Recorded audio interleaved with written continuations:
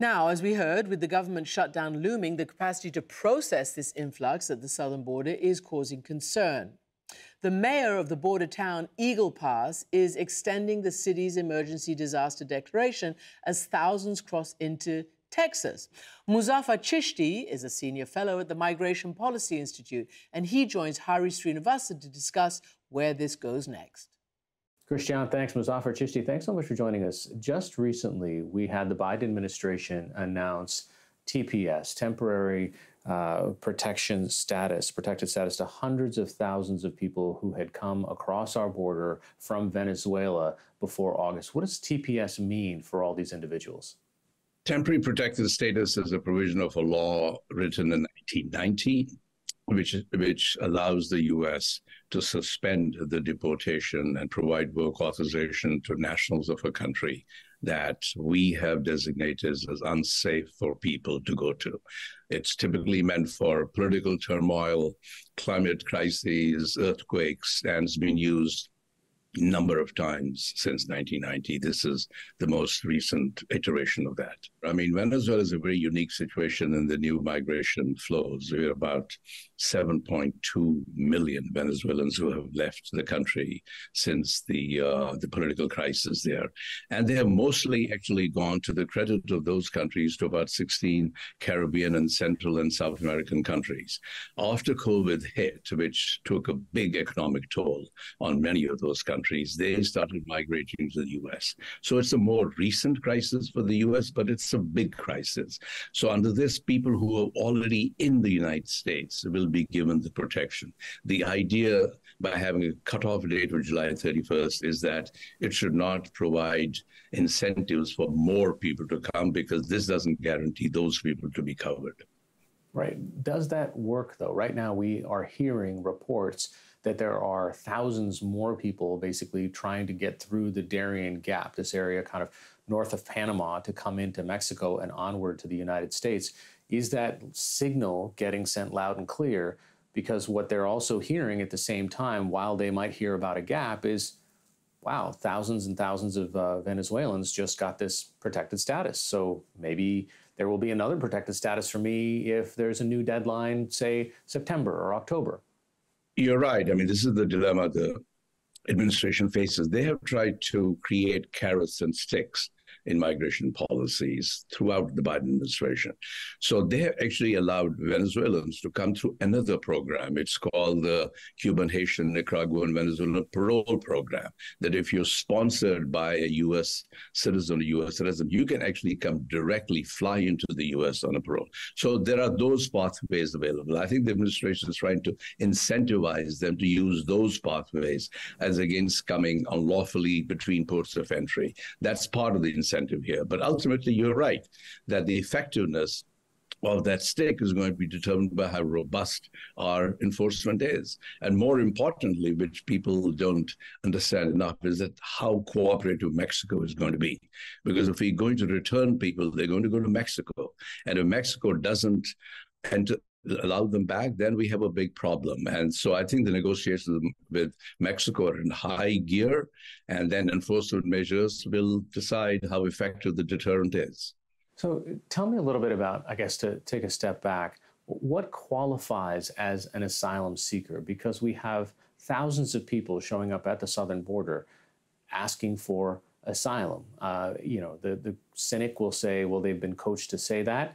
And the person who wants to hear their plight will say they're actually running in fear for their lives. But what is it, technically that qualifies within the category of what an asylum is for the United States? To be sure, the Venezuelan TPS is different from the asylum. The asylum is another route for people to come. But you're right, asylum is generally the default mechanism through which people who don't have authorization to come to the United States enter. And some people rightly say that they go and invoke asylum. In that regard, our border today is totally different than it was even 10 years ago, when the border challenge in the past was about single Mexican males sneaking through the border looking for work. Now we have large number of people from countries all over the world with families who come and seek asylum. Now, asylum is our commitment both under international law and national law, which means that we can't remove a person who claims that they are in the fear of facing persecution. But those persecution grounds are very narrow. They have to be on the basis of your race, religion, social group, political opinion. And I think that's where I think our problem is, that our asylum system is broken. It just is backlogged. Takes years for people to get their process claimed and their claim process. So that means that people who actually deserve it don't get it for a long time. And people who don't deserve it are clogging the system, which then becomes the pull factor for people to come. So we really have to address the asylum system, make it more efficient and fair at the same time. You know, the asylum system in specific, and then even more broadly, how we process individuals that are trying to gain access to the United States, this has been a problem for decades now. What has been, if there is a way to summarize how the Biden administration has approached immigration and this challenge, what's that been? I would say the Biden administration has tried to establish incentives and disincentives. Biden administration decided to define the border crisis as one of optics, that this is the specter of hordes of people in a mismanaged way trying to enter the U.S. just did not look good on television cameras. And so they tried to create more order to the system. In the process, what has happened is that they have allowed large number of people to come in an orderly way, which then has downstream effect on cities and states. That's what we have seen exhibited in the last year or so. So I think at some point, we're on the right track, that we really have to allow people to come in an orderly way. They've tried to establish this CBP app 1 through which people can get appointments. But then I think they've tried to disincentivize people to come between ports of entry. Unfortunately, the numbers are so high that even between ports of entry, we are now letting in about 50% people who arrive there. So we have to really get the asylum system going in a robust way so that we screen people at the border and let in people to process their applications inside the U.S., not before a clogged immigration court system, but before asylum officers who are officers of the U.S. CIS. And that process could take months as against years, and that's what we're trying. So I'm sitting during this conversation in New York City, and New York is facing a tremendous crush of human beings that are using resources. The city's mayor, Eric Adams, has had to walk back comments expressing some of his frustration before. Give us an idea of what it's doing to a place like New York, or even another major city in the United States where there are a lot of Venezuelans or migrants that find their way here. So that's the question on a lot of people's minds, that why did this present chapter of migration to a place like New York become so different than it has in the past? There's 100,000 migrants have come to New York City in the last 16 months. 100,000 people in a city of 8 million, which is a huge history of accepting immigrants and celebrating them, is not a large number. What made this chapter different is that they came in a visible, targeted, concentrated way, initially driven by political motive by Southern governors. And then we realized that New York City has this consent decree from 1981, which provides housing for everyone as a matter of right. Now, that has never happened in our history before. Immigrants have come, they have organically integrated into the social fiber and the economy of the city. And they have generally seen, therefore, as a net benefit, almost all benefit at no cost, because they provide their labor, they provide tax contributions, and they take very little in public benefits. In this case, it became a drain on the public benefits because of housing. And New York is one of the world's most expensive housing markets. So it became, New York City mayor says, we're going to spend about $12 billion in the next 3 years. And that is a very large ticket. And that's sort of what's gotten people concerned about it. So where should that financial burden lie? I mean, the city's mayor, the governor of the state, both understand the benefits that these human beings provide to the economy. But at the same time, $12 billion doesn't materialize out of thin air. And I can see the people of the city or the state saying, wait a minute, I don't want to foot part of that bill. Yeah, I think there are two policy things that one must address probably here. One is, as I said about the asylum reform, that's critical. I think that will probably affect flows. But in New York City, we are, I think, stuck with the consent decree of 1981, which I believe, listen, I'm not a housing expert, I'm an immigration expert, so take it with a little bit of grain of salt. I don't think that decree was meant for this population. That lawsuit was brought by homeless men in Bowery who were dying from frostbite. So it's clear that people do not have the same rights as the intended population of that decree was. Yeah. So people should not get easy access to city shelter. They should integrate through family networks, familial and social networks on their villages and countries of origin that people historically have relied on. Do you see the steps that the Biden administration has taken to extend temporary protected status to Venezuelans easing any of those pressures on, say, the city of New York? Because at this point, these folks will not have to live in the shadows or live in the shelters, and they perhaps will be allowed to gainfully employ themselves and become, I guess, the city is hoping that they are less of a burden on the city. Yeah, that's the second, I think, policy issue the administration should focus on. I think here the Biden administration was slow to act. They should have realized this is not another chapter in American immigration history, that this is a crisis, and we should have treated it like the way we treat a refugee crisis. That, look, when refugees come to our country, the federal government decides where they go. We decide to send people where either they have families or they have, which are places where they can get easily integrated and where the housing market is low. And I think the federal government should say at the border, if we're going to treat these people, we're going to process them at the border. And at the border, the federal government is going to decide which states and which cities they go to. Once the federal government decides, it's going to be, not to New York City. It's not going to go to San Francisco. It's going to places where the housing market is not as expensive and where there's job opportunities. I think if we do that, then there will be a coordinated federal response, and New York City will not have to bear the burden that it does.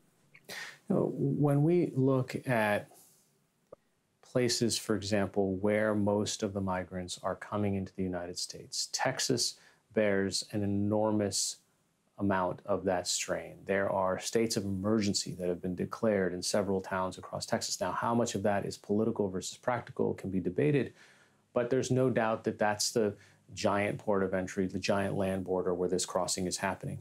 And I wonder, because of that and the actions of Governor Abbott from Texas, the accelerated political nature of this conversation, is this a situation now where Governor Abbott, by will of his actions over the past year and a half, is winning that argument against a Kathy Hochul of New York or an Eric Adams?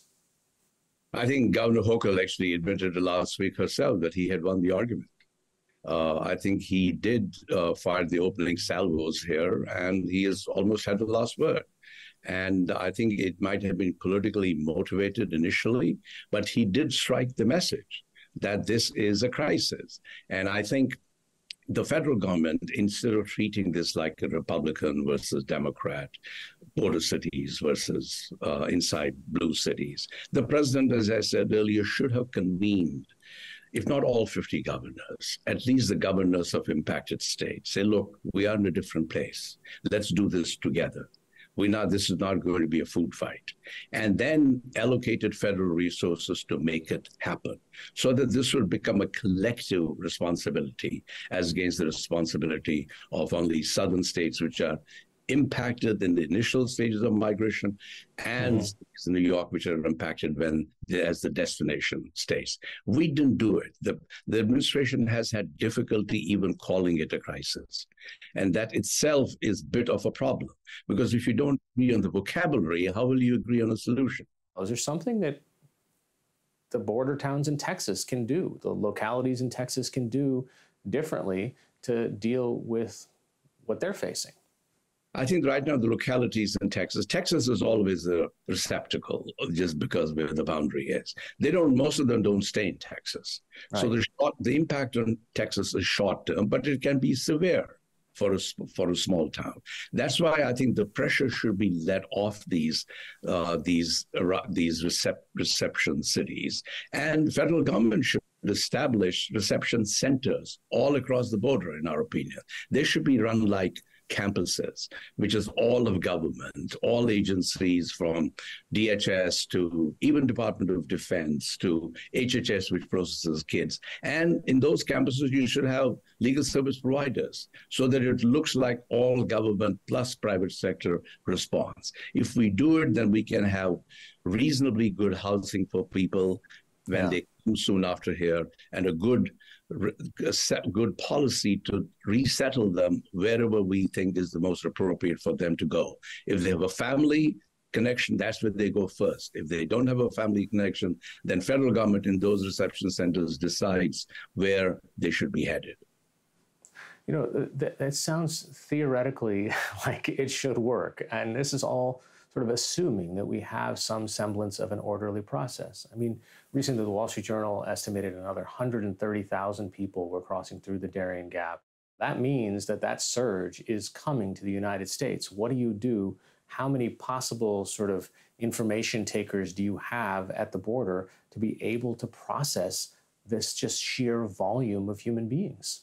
Yeah, I mean, none of us should be under the impression that this is not a big crisis. I mean, I think acknowledging that this is a big crisis would help. So you get Mexico involved in a much different way in people coming from south of Mexico to north of Mexico. I mean, part of this is Mexico's issue. I mean, people are coming through Mexico. Then you'd really do engage people, countries in the region, to say that, look, if people are truly fleeing persecution or conditions of safety, that's a collective responsibility. So it's not one magic bullet that's going to do it. We have to do it in a big way and in a very concerted way where diplomacy helps. But I think most importantly, Congress has been absent in this. I mean, members of Congress, especially in the Republican Party, are busy using the narrative of the border crisis as a political slogan. But they would not lift a finger in approving more appropriations for the Border Patrol or for the USCIS asylum officers. We need thousands of more asylum officers. We need thousands of more judges. They're as important to this fight as we have troops at the border. And you need detention facilities. You need these processing centers now to be established at a war footing. That needs money, and of the scale of money that only Congress can appropriate. And if they stop using it as a political ploy and finding actually pragmatic solutions, we might get to a different place. Senior Fellow from the Migration Policy Institute, Muzaffar Chishti, thanks so much for joining us. Thanks so much for having me.